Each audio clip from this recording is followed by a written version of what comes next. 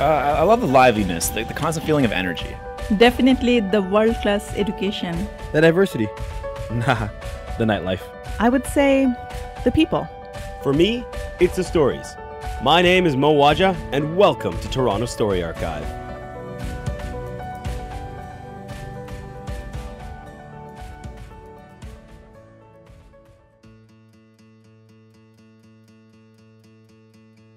Hello, and welcome to this week's episode of Toronto Story Archive. So, what sport do you think of when you imagine a person getting straight wrecked? For those of you who don't speak millennial, that is tackled. Tackled very hard. Tackled into spraining your back, even. Because that's what happened to me. Only it wasn't football, American or, real football, or rugby, or MMA. It was Quidditch. Yes, you heard me, Quidditch. Some say that you always learn who your friends are after you've left university.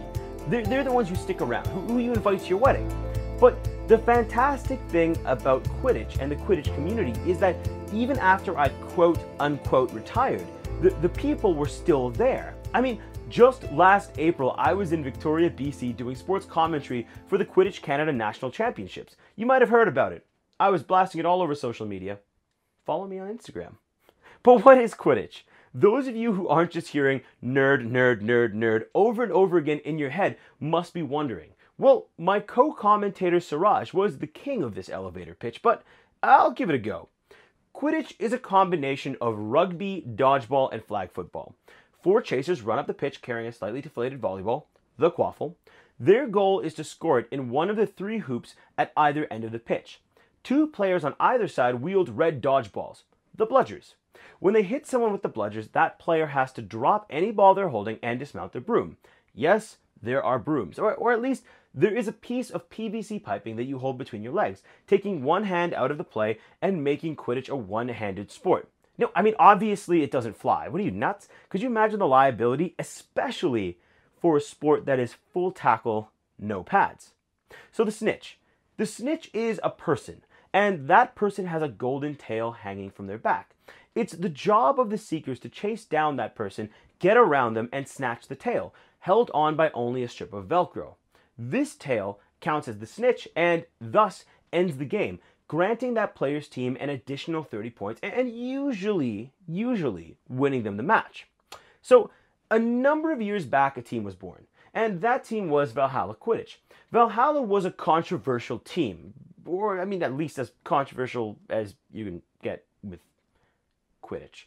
But because instead of being attached to a college or university, this was Canada's first community team, and it drew talent from players all around the GTA and sometimes even beyond, much to the chagrin of those players' original teams. Like, it's pretty much an awesome sports vampire. If we're being colloquial about it. But I was lucky enough to be chosen as one of those players, and so it was that I found myself traveling one summer a few years back to Myrtle Beach for the Quidditch World Cup. Now, times have changed somewhat since my World Cup experience. The skill gap has narrowed. Back then, pit any American team versus almost any Canadian team, and we lose. We absolutely lose. The Americans, especially on teams like Texas State and Texas A&M, had the size and they had the tenure. Quidditch has been around a lot longer in America than it has been in Canada. And it was in a game against the latter of them, Texas A&M, that I sprained my back. Now see, I play beater, which is cool because now when someone is running at me, I have a projectile. So assuming that you as a beater can aim through the terror of a 6-foot-something modern American freight train running at you, you can swallow your shriek of fear and hit them with the bludger, unseating them before they hit you. That is, unless their momentum carries them through the bludger, into you, pitching you like 3 feet across the pitch, which is apparently fine for them and the game, less so for you. But in my defense, I actually played out the rest of the day. I just, couldn't walk for like a month when I got back. I had a cane. It was great. It was great. There aren't a lot of pictures from that time. But since then, I have retired. I've retired now to tripping on the mic rather than tackling on the pitch. And the sport of Quidditch has evolved. Canadian Quidditch has grown significantly, and today's guest has and continues to help it do that. This week, I have the pleasure of chatting with Yara Kodershah. Yara is an educational researcher, a youth facilitator, and the Director of Communications for Quidditch Canada. Coming at us from Church and Wellesley, welcome, Yara. Hi, Mo. Thanks for having me. My pleasure, Yara. How are you doing today? I am enjoying the sudden shift to summer that we are experiencing here in Toronto. Oh, man, it's desperately true. Ignoring the fact that it was, I'm pretty sure, snowing yesterday. I think that wasn't a fever dream. Yeah. I was on my way home, and I got hit in the face with hail. I wasn't pleased. So with that in mind, Yara, what is one thing you love about Toronto? I would have to say how goddamn weird it is. To elaborate, I was born and raised in Edmonton, Alberta, a respectable prairie city for all intents and purposes. I lived in the suburbs. I drove a Nissan to work every morning on a highway that has been under construction for the last 30 years. And I feel the need to clarify before we proceed that I really am fond of Edmonton. I love its quirks and its character. And up until the moment that I moved to Toronto, I would have never described Edmonton as a normal city. But compared to Toronto, Edmonton is as normal as it gets. Okay. So I mean, first, I am surprised that you have cars in Edmonton. I am surprised that there are roads in Edmonton. Although, to be honest, I've never actually been in Edmonton. So as you know, as Toronto is the center of the universe, I feel I gotta take my digs where I can get them. But I feel you. Toronto is weird. I personally came, and I mentioned it's every episode, so I'm sure somewhere along the line there is some listener who's like, oh my god, he's saying that again. But I come from North Bay, and it was a culture shock when I got here, because the city is weird. It's so full of such a variety of people that you cannot possibly go through the city and be like, oh, this is what I would usually see back in my hometown. Yeah, absolutely. I moved from this suburban, white picket fence neighborhood to a 28-floor apartment building overlooking the largest downtown sprawl of any Canadian city. Sometimes an elevator ride down to ground level is more interesting than an entire day that I would have otherwise experienced in Edmonton. I'm a 15-minute walk from Dundas Square, where at any time I'm guaranteed to find anywhere from 1 to 4 people dressed in a full Spider-Man costume. So, weird, I think, is an apt description. That's so true, right? There are so many of those little quirks. There's the dude in the Spider-Man costume. There's Toronto Batman. I heard that dude was retiring, but yeah. I was walking into Dundas Square the other day with my fiance, and we were walking through, and there was this guy, and he was just chucking fire, and it occurred to me that this is just the norm for me now. I glanced at it, and my fiance is like, yeah, let's go take a look, and I was like, really? But we have other places to go. No, that's when you're as they chant here, one of us. Exactly. Yeah. For sure. And we haven't even, we're talking weird. We haven't even touched on Quidditch yet, if that doesn't paint a picture for you, I'm not sure anything else will. I'm not going to lie to you. I got to the point that last time I went to North Bay, I definitely Googled a North Bay Quidditch team. They don't have one. Well, they do. It doesn't seem to do anything, though.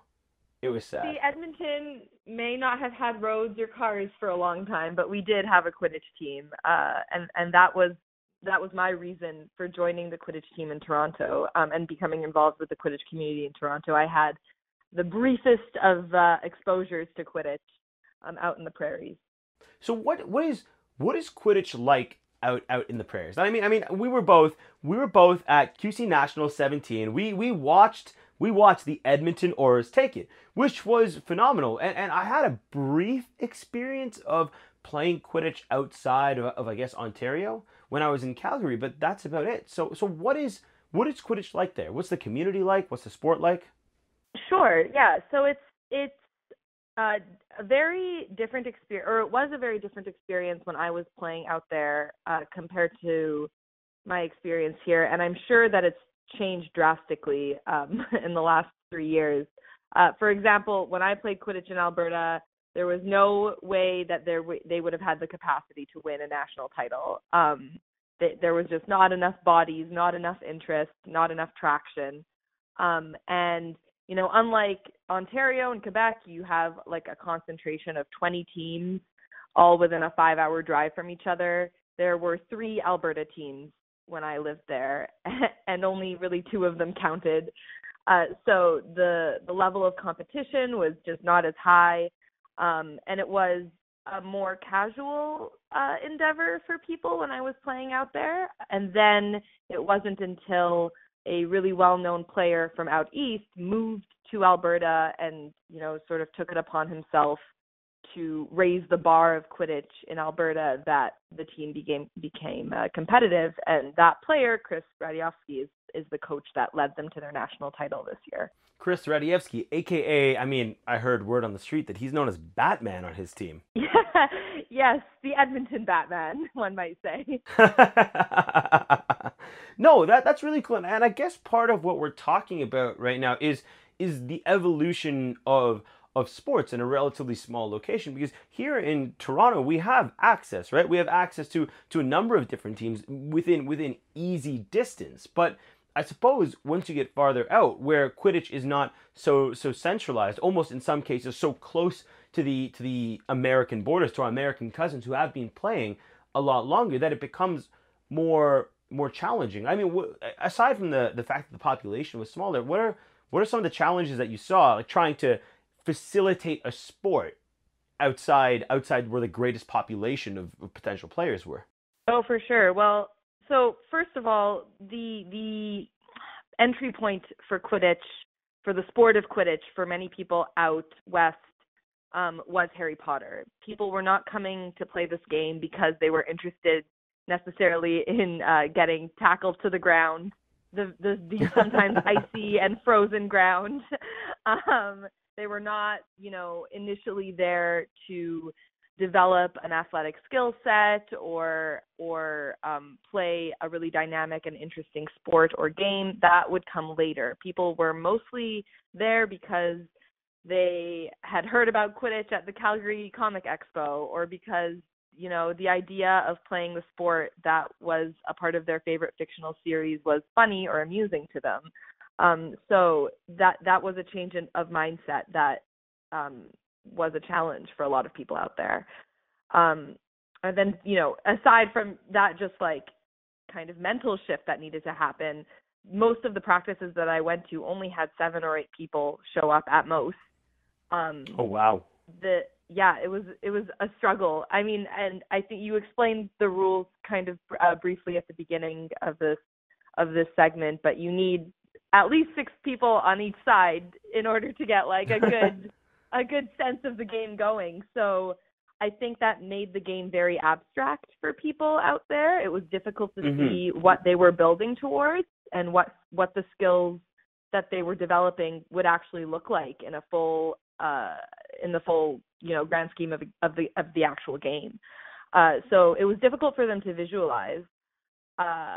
But I think Chris and the handful of people out there that were really committed to seeing that game grow did an amazing job of getting all of this interest and traction and media attention and community interest and collaboration. And, now they have a bunch of gold medals around their necks. She said, not at all bitterly. Being one of the competitors, I was both disappointed but very proud of my hometown. For sure.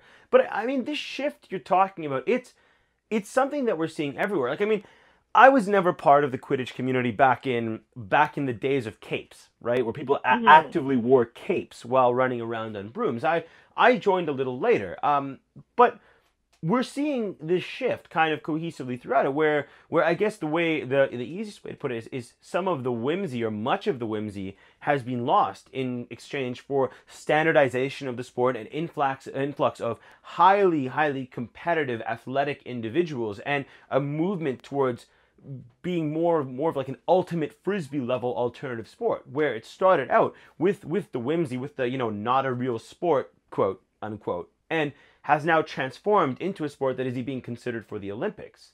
Yeah, absolutely. I mean, even there was a poll, I think, earlier, was it last year, that Olympic athletes responded to. And like there is a familiarity of Quidditch among Olympic athletes right now. So there's definitely a change happening, which is cool and exciting to see. I don't know if the whimsy of it will ever fully be gone. I mean, we do ride around with a stick between our legs. That is just the inescapable truth of the sport.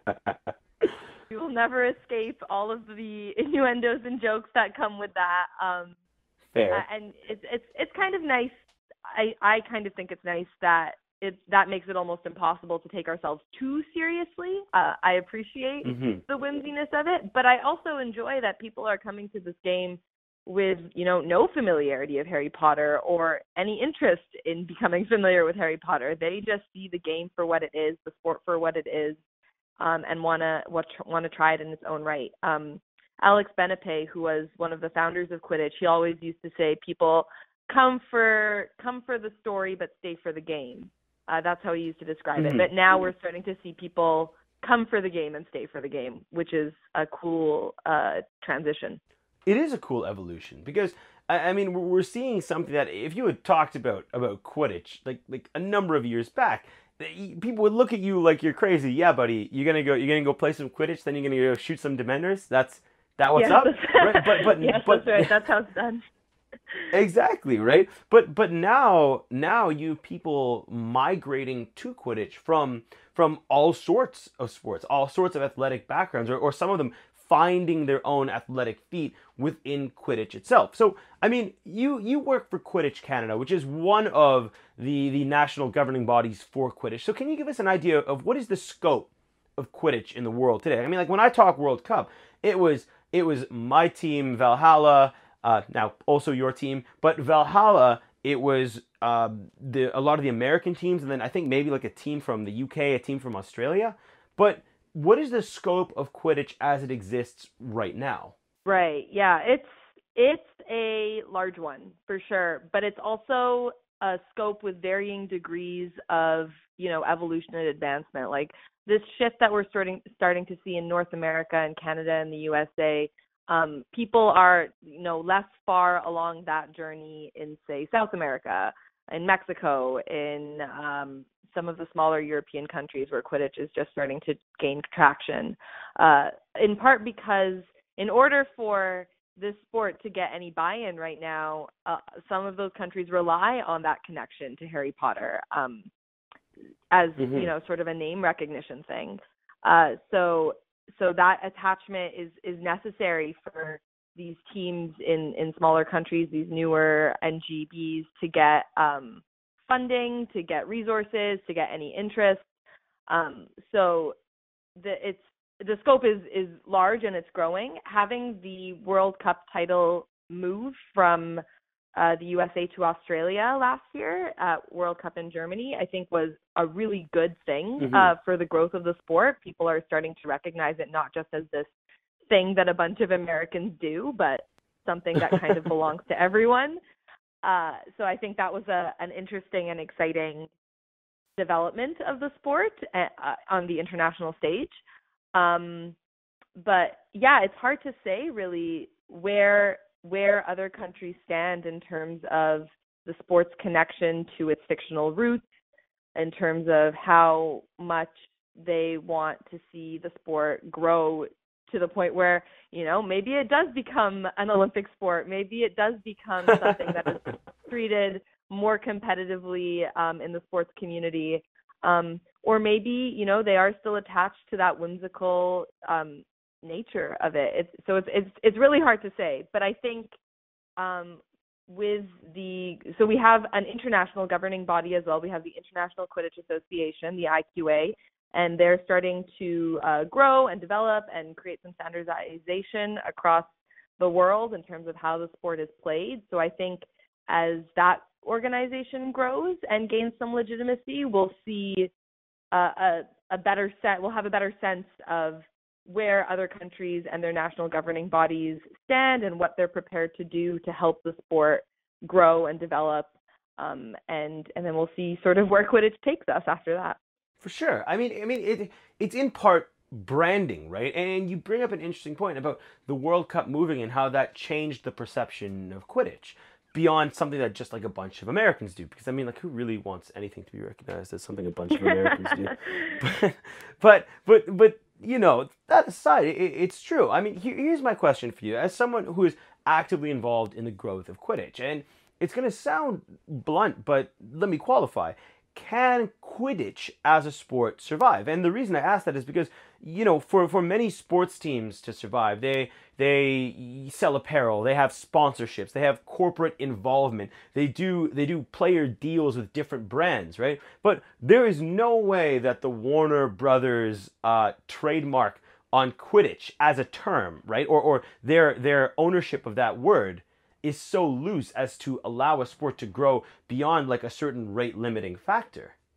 Yeah, it's an interesting question. And the stipulations that we as a Quidditch community have been given by Warner Bros. And by Rowling's representatives in terms of how we use Quidditch to grow the sport are pretty stringent in terms of what we're allowed to do for sponsorship, what we're allowed to do for fundraising, what we're allowed to do for merchandise sales. So there is going to need to be a solution to that problem. But for the meantime, Warner Bros. And the Quidditch community sort of have a relatively peaceful understanding. Warner Bros. I don't think fully understands the rate at which the sport is accelerating. So I think that will come to a point, there will be a point where, you know, people will need to sit down and sort of decide what is going to happen with the sport. It's impossible for any sport to grow without consistent sponsorship, big corporate sponsorship, right? Like that is how teams and sports live and breathe on the international stage. We've all seen the Olympic cola commercials. We know for sure. We know that single-handedly funds an entire airplane of athletes, right? So it's going to be a conversation that needs to be had. But I think for the time being, Quidditch is sort of being treated by Warner Bros. As this fan activity. They understand that, you know, we're not out to tarnish the Quidditch name and what Quidditch represents for people that are still very much attached to the Harry Potter series.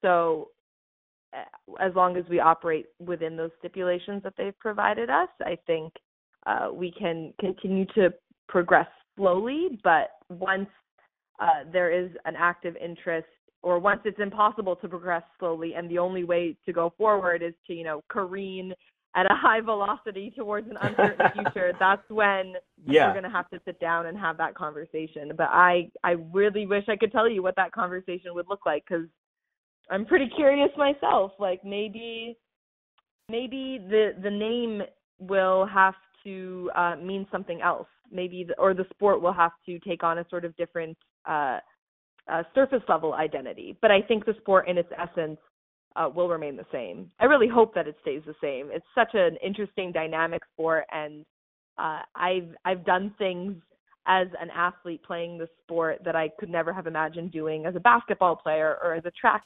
athlete.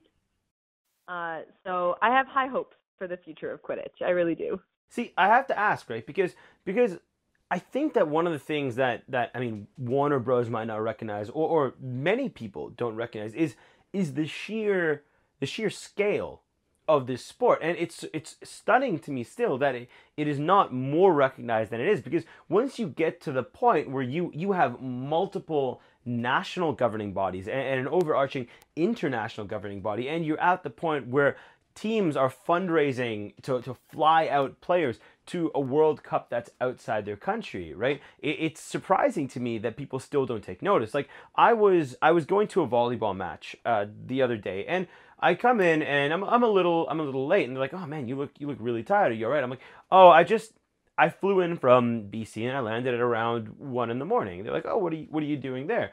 "Oh, I was commentating Quidditch," and I described the whole Nationals weekend, and they said to me, "Well, are you serious? Like, is that a serious thing? Like, you're really for real?" And I was like, "Yeah. I mean, go on YouTube, right? Go on YouTube and look it up because that's the thing. People don't. It's not as visible, or it seems like it should be visible, but I find that it's not as visible as it should be. So let's boil this down to like a teams level. Let's take this to a teams level, right? You said we have what, like 12 or so, or 12 plus teams within this region of space alone?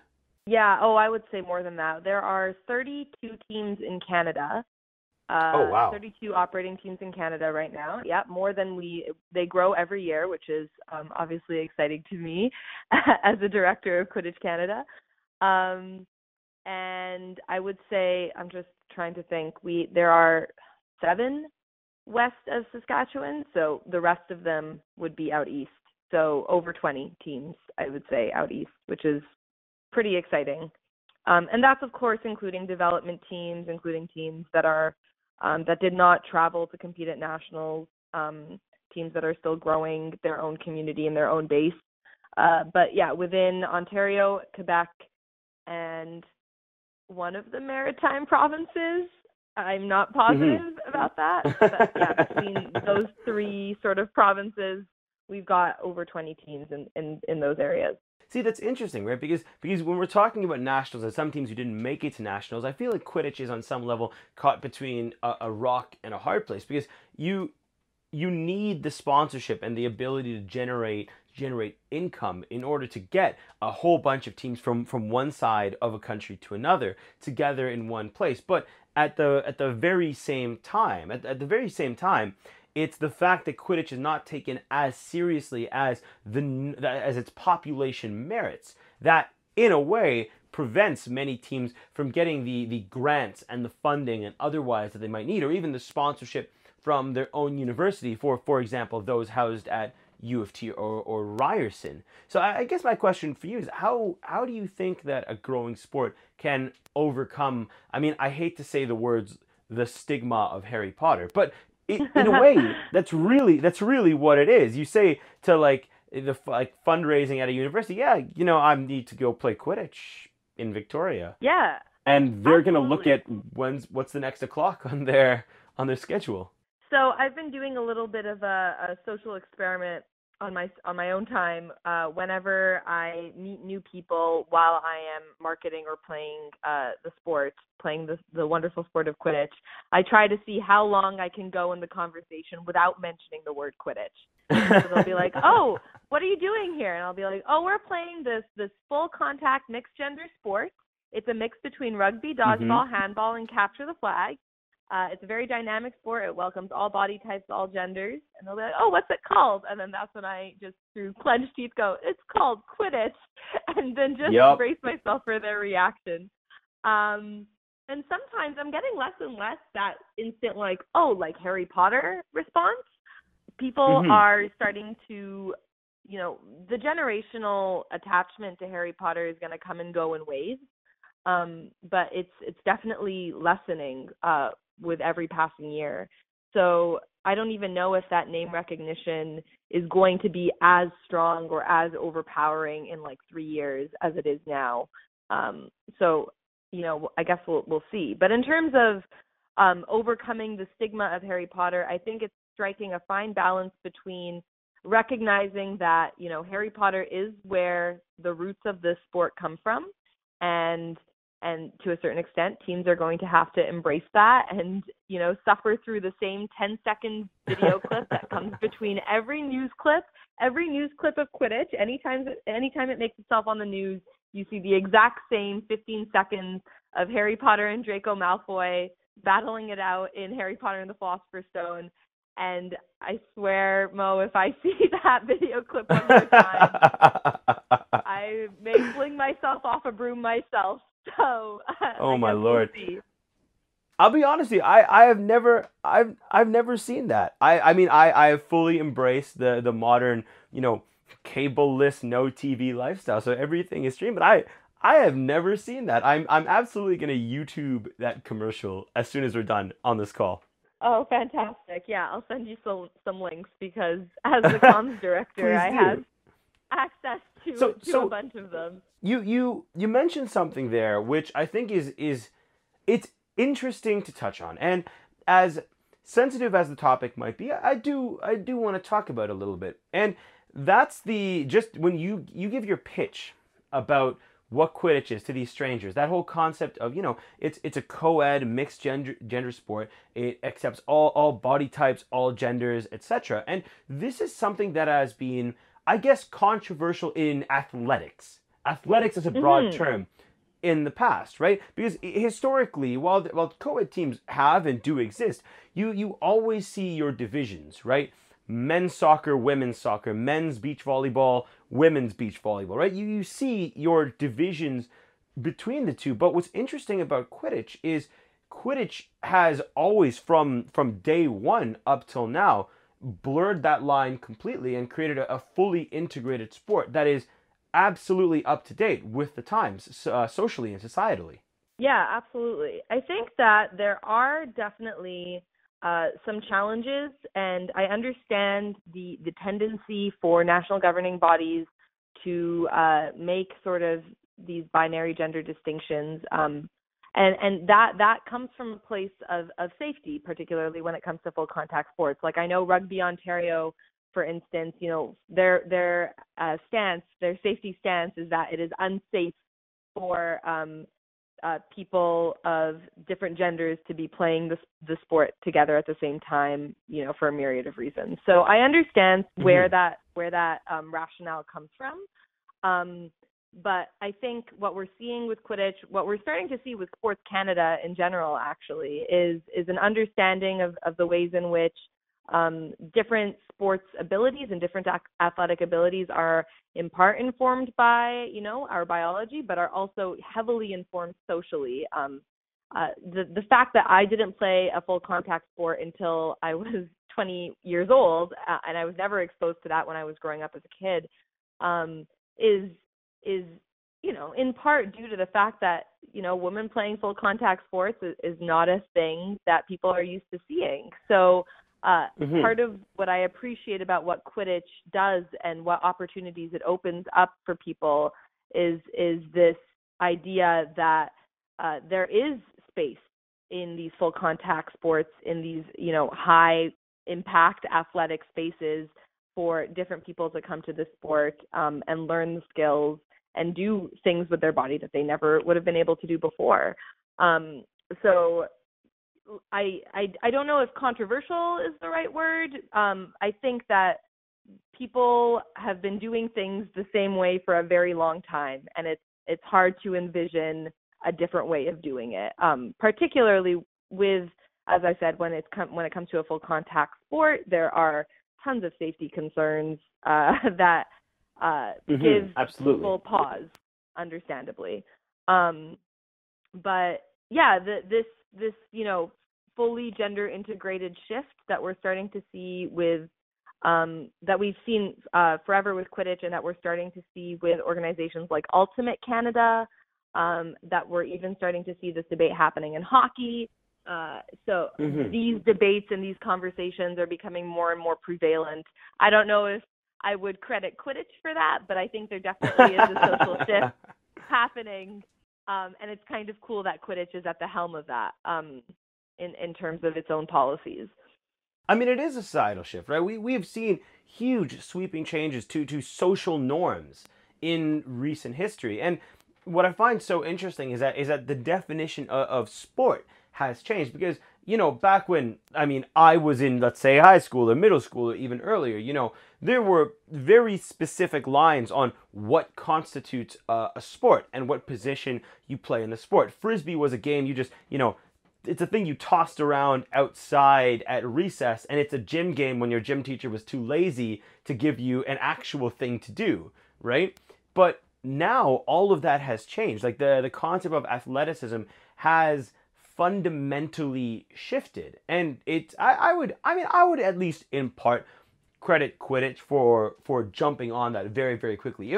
If not, the foundation of this, then I would put them as definitely an early adopter, Yeah, absolutely. Yeah, for myself, I was having these conversations with a lot of traditional media outlets leading up to Quidditch Nationals, and I actually had one reporter ask me, for some people that would say Quidditch isn't really a sport, how would you respond to that?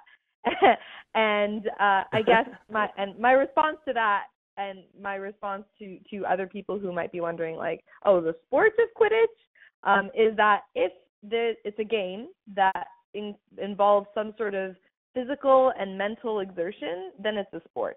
And the legitimacy of that is going to obviously vary with every sporting body, with every rule book, with every different style, with every different game. But those are the broad terms that I operate with. And I think that Quidditch is as much, if not more, of a physical and mental challenge than, your traditional run-of-the-mill hockey, soccer, football, basketball type sports as well. I mean, I don't know, Yara. Those are some pretty broad terms for physical, mental exertion to create a sport. I was playing a trivia game recently on Jackbox, which is a phenomenal Xbox game. Would highly recommend. And one of the questions was they named a university, and they said, which alternative sport have they newly adopted into their athletic body? And I'm curious. The answer was video games. The answer was video games.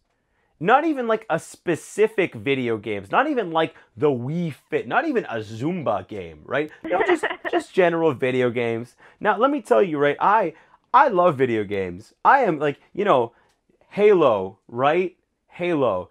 Call of Duty, Modern Warfare 2, hit me with that P90 and that 360 no scope, you know what I'm saying? But okay, I don't know that I've ever had, crushed a full night of gaming with my friends and woken up the next day being like, man, that was a lot of exertion.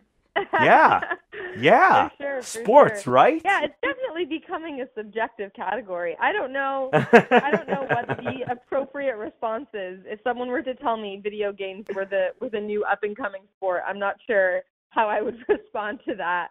But I guess thank you for the heads up so that I can think of what my answer will be. I mean, I would probably just stare at them blankly and then just turn and walk in a different direction. That might be best. Yes, I might pick up my cue from that response right there. Oh, I think Absolutely. I hear someone calling me. Exactly. That's the one to do. Alert. Oh, looks like my mom's calling me. I guess I'm gonna have to take a walk.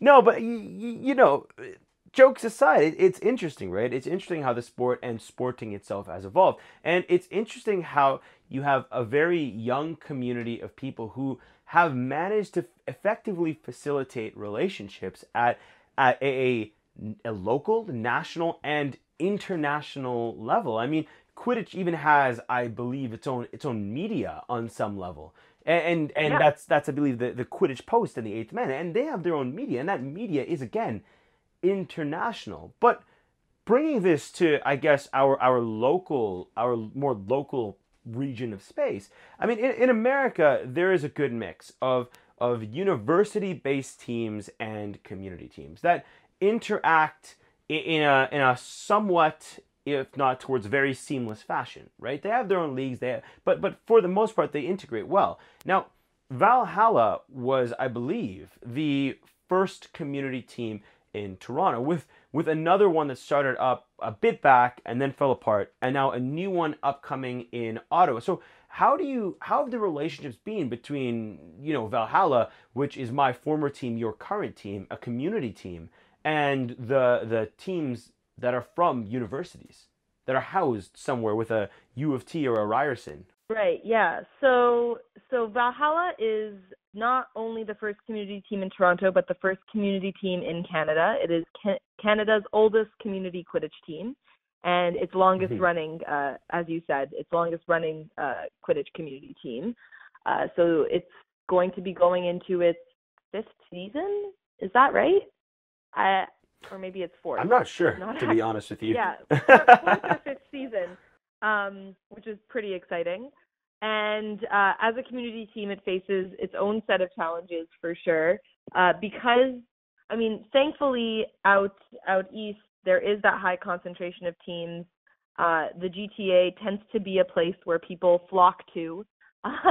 Thank goodness for that. So fortunately, Valhalla is never without a healthy interest of people that want to join and continue playing after graduating university. So that is a large part of the reason that it has been sustainable for so long, is due to the fact that it's located in Toronto and is in the center of this large dynamic networked Quidditch hub. So that is definitely a piece of it. The challenges that Valhalla faces have a lot to do with the fact that there just isn't an infrastructure supporting the team the way that a college team has. We don't have a guaranteed space. We don't have guaranteed funding. We don't have guaranteed anything pretty much other than a healthy interest to play the game and then go drink afterwards. So which is part of what I think keeps us sustainable also. Part of a complete sport, right? Yes, that's right. In fact, one of the first things I was told about Valhalla is that they were a drinking team with a Quidditch problem. Of course they are. Yeah. Which, I mean, knowing Valhalla, it feels like the most accurate thing I've heard about Valhalla. I mean, Valhalla has certainly evolved from when I was a part of it, right? Like back in the day, you couldn't get like 3 people out to a practice, much less a night out later, right? But now with the entire team going to nationals, very different story. Absolutely. And like even in the last, this is only my second season playing for Valhalla, but in the last 2 years, we've just seen a shift in focus and discipline with this team that I have never seen in really any sport that I've played. Not that I haven't seen focus and discipline, but to see the change happen so quickly and so dramatically was really exciting to me as a player and a manager of that team. So I hope that it continues into the next season because we walked home with bronze medals this year, so let's go for gold next year. I mean, absolutely. They are a symptom of the evolution of the sport that we're seeing on a global scale. So, like, Yara, how did you get involved with Valhalla Quidditch to begin with? So when I was first moving to Toronto 2 years ago, I got in touch with my former coach, Chris Radiofsky, and I told him I was moving to Toronto for grad school and I needed a thing out there. He was familiar with the Eastern scene. I had never left home before. I'd never had a fresh start in my, at the time, 22 years of living, and I needed someone to get me an in. And he said, oh, well, Valhalla Quidditch is the place to go. You're guaranteed to have at least 3 things in common with anyone on that team. They're all a bunch of dorks and nerds. You are a fairly big dork and nerd yourself. It should be fine. So he put me in touch with the former founder of the old founder, the former captain of the team. His name was Hugh. And Hugh and I messaged back and forth as I was prepping to move to Toronto for grad school, and he let me know that there was an open practice that would be happening the week that I moved to Toronto. So I went out to the practice. It was in Riverdale Park, right off of Broadview. And I don't know how many of your listeners are familiar with Riverdale Park, but I know you certainly are. Oh, yes. Didn't have the best sense.